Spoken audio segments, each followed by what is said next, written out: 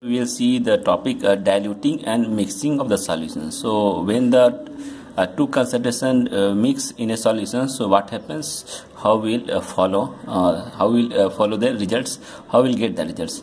Here main principle while mixing the dilution is solution is absolute quantity of solute, that is mass, moles and equivalent. These are the absolute quantities, so this will remain unchanged during the dilution or mixing of solutions. So how it will be remain same. So here I am giving one example. So let us take one beaker or container in which water is there. So water I have given 100 ml of water. So in this 100 ml of water, just you drop one tablespoon of sugar in this way and you dissolve it. So after dissolving, it will have some taste. So let's take that taste is some x degree. The taste is present in these solutions. Now what you do, take another beaker in which there is a 200 ml of pure water is there. Okay, it is there is no nothing, pure water is there. Now you drop this whole 100 ml of water, which is x degree of sugar is there, and just mix it and you dissolve it. So what will happen? Will the taste of this second container will remain same or what? It will be, the taste will increase or decrease? Definitely, if the volume will water will be more, the taste of this container after mixing this sugar from this to this water will decrease. The taste will dilute. But you see here the amount of sugar was 1 tablespoon and here the amount of sugar was same. So here what I am saying, mass and moles, it will be remain same. So regarding equivalent, you have to go through the equivalent weight topics. So whatever the mass, moles or equivalent, it will remain same if you increase the volume. What will happen? So per unit volume is taste will become dilute. So if you increase the amount of volume, taste will become dilute. In this way, the concentration will also per unit will be decreased. So this is the main principle of dilutions. Now molarity of solutions after dilution. So what will happen? How to find the molarity of solutions after the dilution? So moles of solid before dilutions and moles of solid after dilution. So this is the concept. Principle behind this concept is it will remain same. So we can use this one. M1 V1 is equal to M2 into V2. So M1 V1 is a before dilution, M2 and V2 will be the after dilution. So V2 is nothing but the V1 plus V. So V is the, or you can write here M2 into here V1 plus V. So V is the amount of water added. So amount of water added. So here after finding this one, we can solve this problems. Now second is a molarity of solution after mixing. So here condition is they should not react with each other. So this is the condition, they should not react with each other. So let us take one container beaker. So this is one beaker M1 V1 and you take another beaker M2 V2. So here you can take anything, strong acid, you can take here a strong base. These are two strong acid or two strong acid or strong base, anything.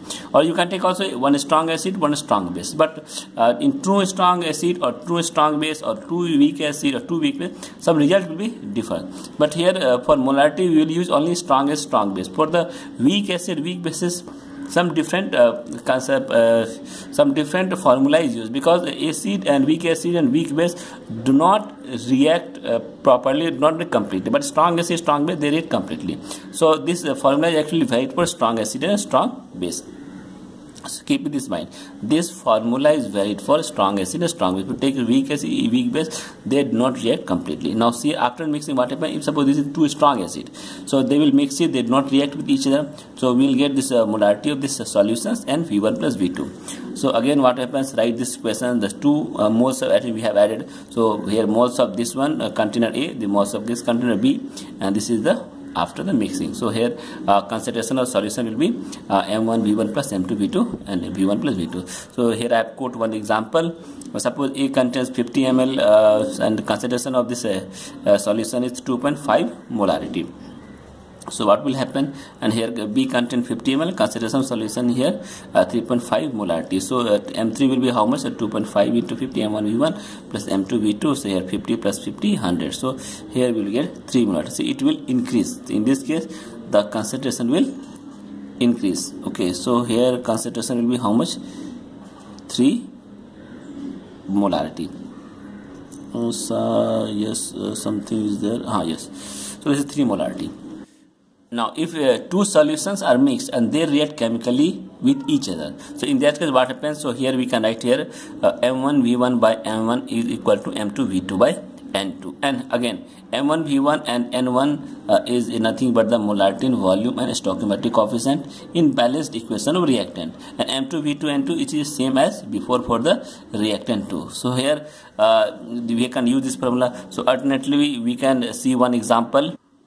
So here we take example for this, understand this one. So bromide ions plus Cl2 in aqueous solutions, they will react each other. So they will give you so this is your 2 moles of Cl minus and Br2. It is used for commercial preparation of bromine from its salt. Suppose we have 50 ml of 0.06 molarity NaBr. So what volume of 0.05 molarity solution of Cl2 is need to react completely with Br minus, bromide minus. So write the first equation here. So 2Br minus Cl2 minus as 2Cl minus and Br2. So this is the balanced equation. This equation is balanced. So here N1 is how much, 2 mole. Here N2 is how much, 1 mole. So we can use this formula. So this is the balanced equation. So M1 V1 by N1, and this will be your M2 V2 by N2. So here we can see here you can use this formula. Put the value of M1 0.06, volume 52, and here 0.05 M2 and volume V2 N1. So in this way we will get here volume V2 equal to 30 mm. So this is a two molecules in which they react chemically with each other. Then we can use these equations. If we have given acid HCl and NaOH, acid is given 0.2 molarity 40 ml and 0.4 molarity 60 ml. So this acid, as we know, the reaction will take place. It will form HCl, sodium hydroxide. They will form salt plus water. So initial moles will be how much? So initial moles will be 0.02 into 40. So this is 8 moles. Millimoles, and it will be 2.4 millimoles. So here initial will be 0, but after the reaction this will be your 5.6 mole HCl left. So what is the concentration of solution after the reaction? Concentration of solution become acidic. So concentration of solution will be based on acidic solution. So concentration of HCl will be written as the 5.6. How we got that is the 8 minus 2.4, and this is total volume of solution. So divided 5.6 by 100 ml. So on dividing this is millimoles, on dividing you will get here 0.056 molarity. So this is decreased. Initially mole was this much, this molarity was some 0.2, 0.4, 0.6. After mixing, so it has become 0.06 molarity of HCl. So this is the molarity of HCl. So this is decreased down. So now after this equation we need to learn some important terms while solving the numericals, because you will face all these problems, all these type of terms while solving the numericals. What are the terms? Terms is actually sometimes they ask stock solution. What is stock solution? Stock solution is actually concentrated solutions. So they will give you that you have to take for the reaction. Now in second they will ask a standard solution. So a standard solution means you know the molarity normality. So this is called a standard solution. Suppose 0.2 molarity of HCl is present in the laboratory. So that is a standard solution. We know that. And then we are reacting with some other X molarity of solutions. So we know these solutions, and while reaction with the unknown reactant, we use this standard solution for the reaction. This we will study more in during the redox titrations. Okay. Now molarity is dependent on volume. So here molarity depends on volume, or it depends on temperature, because volume depends on temperature. So while solving the problem, so here when volume changes, so molarity will definitely changes. We can express molarity in different ways. So when it is written 1 molarity, it is called as molar solution. When it is 0.5 molarity means m by 2 or semi-molar. 0.1 molarity or m by 10 decimolar. 0.01 molarity or m by 100 centimolar, or 0.001 molarity or m by 1000. So in equation it may be given m by 2, m by 10, m by 100, m by 1000. It is semi-molar, decimolar, centimolar or millimolar respectively. So you have to learn these things by similarly, we can express the same concentration solution after mixing in the case of normality of a solution also. So in normative solution, N1 V1 is equal to N2 V2 means equivalent before dilution is equal to equivalent after dilution. For molarity we are using moles. Mind it, there we are using moles, here we are using equivalent. So equivalent and molarity both are same in either cases. Second, if the two solutions mixed without reaction. So without reaction means again we can use the same formula N1 V1 plus M2 V2 will be given N3 into V1 plus V2. So V is the total volume of the solution, and in the similar pattern of molarity we will get the same result. Now, if two solutions react with each other, then concentration of excess reactant will be how much? So, concentration excess reactant will be again N1 V1. So, this is the sign of approximation. So whichever may be greater. This may be greater or this may be greater. So, we can use any one. N2 V2 depending on the type of the question. So, N3 is into V1 plus V2. So, N3 is equal to N1 V1. And this sign, similar sign, so N2 V2, so N can be greater, divided by V1 plus V2. So, or if they will ask you some different concept like normality into equilibrium mass is known as weight of the solid by volume of the solutions, or this can be expressed into strength of the solution. So, again it can be asked what is the strength of the solution also after the reaction.